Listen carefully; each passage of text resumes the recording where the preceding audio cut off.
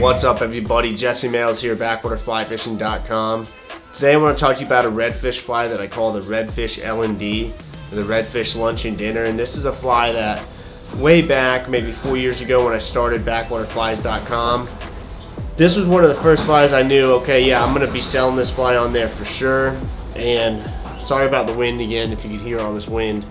But anyways, this was a fly I knew was going to go on there, and I knew, hey, I'm gonna have to show some people how to tie this as well. So I think I did like a step-by-step photo tutorial back then on it, and I think today we're just gonna step in here. We're gonna do a little step-by-step video, show you guys a little bit more how to tie this fly. Simple materials, stuff you could find at your everyday fly shop. And this fly has a lot of action, lands relatively soft, drives fish crazy. So let's check it out.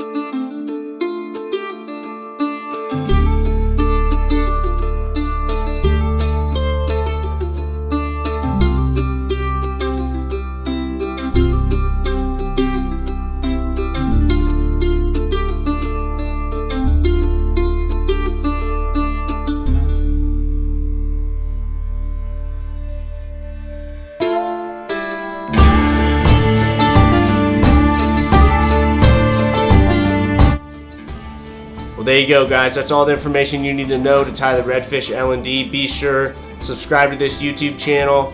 Go like this video, leave a comment below, let me know what you think.